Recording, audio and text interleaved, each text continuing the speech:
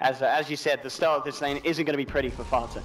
Yeah, he really needs to kind of rely on stacks and look, see, what? Is he just... No, he's got another one. He's going to do it. One more.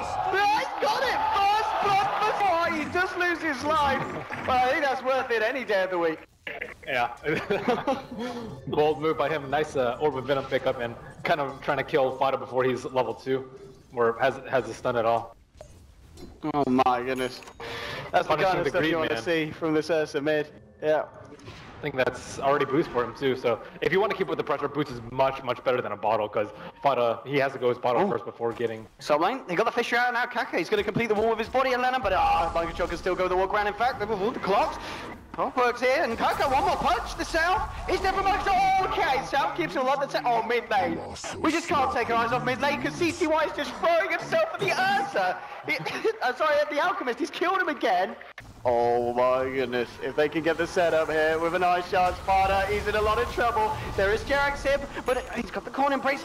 With 3 heroes hanging around, can they still go for it? Yeah, they'll go back in, stuns himself there, couldn't get it out because of the corn embrace timing. Oh, disaster for Liquid in the mid lane.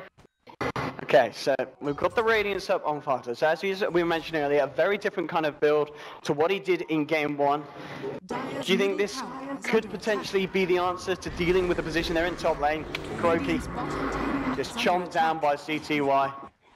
With the Manta, there's a slight hope for Liquid. They can keep getting up farm.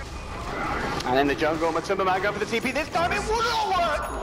The damage for CTY. Okay, Courier as well. Courier as well there for the Ursa and CTY. Wrapping around the Sigil, spotting it out. I mean, this is just the 2 on Liquid, jumping with the Warriors punch onto Matumba. He's getting himself out at the shards here, but mind control. He's taking a nice blast to the face, so they'll get the clock once again. Matumba Man's still hanging around. Goes for the Omni Slash onto Kaka, but the Glimmer Cave's there. He'll walk it off now with the mech. The Omni Slash is just not going to do enough. The Gold Culture, but the Snowball comes in. Winter's Curse, the Snowball's going to be held on here. Goes to Matumba Man, maybe they could do it here. They found one CGY, very low, past the beacon, he turns around. On the Matumba Man, the Clock Embrace is there for Jerax. He's going to live. 11 and Old Chicken trying to do it. Old Chicken just frontlining. Looking for Matumba Man. Matumba Man gets himself forced out here. Fata being slowed up by the Viper. Old Chicken trying to move forward here. Lana as well. Blink in from 11. Looking for a snowball stun. Will get it. He's got the shards as well. Throws him out of the corner base once again. Keeping it like Fata. Jerax just saving his team. CG White came in from the side. Managed to finish off Kuroki on the Undying. Fata trying to man fight this. He may just die here. The Ice Blast coming through by Fata. Oh, he gets himself out of the Ice Blast. Doesn't matter. They'll still find the kill. Old Chicken getting forced forward. They want him to try and get Matumba Man. Again, Jerax with the cold embrace, but Jerax himself dies. Matumba Man's be left. It's a buyback from Jerax. The buyback from Fata here as well. Now EHOME, they're going to get themselves out both incredibly low here, but EHOME still finding a very good kill there. Old Chicken in 11 looking to finish off Roche. Rocket Flare was spotted out, but this is a point as well where Jerax is now down for 75 seconds. Did of course buyback in that last fight. Mind control moving forward with the smoke. Okay. I mean, it's flashy. I don't know if it matters. It was flashy though, I'll give him that. CTY is like, whatever, I didn't have a slut anyways. Trying to move in with the Omni Slash into Old Chicken, but Old Chicken's sliding around here. The Abyssal Blade from Fata though, locking him in place. Fisher comes out with Kaka. Now there's a hook shot from Mind Control. Pushing back Lana, the Snowball though, across, and they've already lost the Dirge here. Old Chicken with the BKB looking for Fata. Of course she gets thrown at him. Matumba Man trying to move in with the BKB. Hasn't quite got the damage though. Ice Blast being flown across the fight, and 11 moves in. Warriors punch on the Matumba Man. Blade fearing himself away with his jug. Fata trying to move back here. Jerax getting the slow out onto CTY, but CTY, he's trapped in the cold steam with Mind Control, but he just turns onto the clock and takes down Mind Control. They did manage to find the melee racks on the top lane as well now. So this is getting harder and harder for the side of Liquid to defend.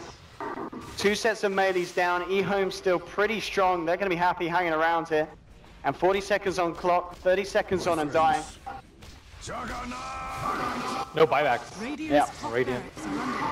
I mean, they have such good like terrain control too with the Fissure and the Ice Shards. Fata was almost locked into that fight, and you don't want to be locked in the cage with Ursa Bear.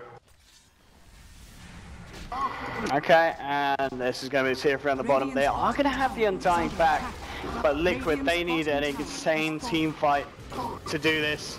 Old Chicken pops the BKB, Fata gets the Abyssal down, CTY jumps onto Jerax, so Jerax is out of the fight, Ice Blast flies onto Fata, the damage as well from Old Chicken, they'll lose the Alchemist here. Omni Slash comes out from Matumba Man, but it's not enough to kill anyone here, bounces around, now they all converge on him, Mind Control hook shots back in, but he doesn't stop the aggression of EHOME. They're 3-4 down, GG!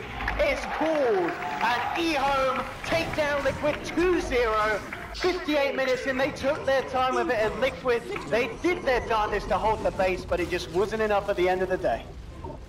That might be the solution to Alchemist. Hopefully we start Ursa mid, just running at him and killing him at 1 minute mark, 2 minute mark, and 3. It was, yeah. The Ursa from CTY was absolutely on point. Ends the game 27-6-4.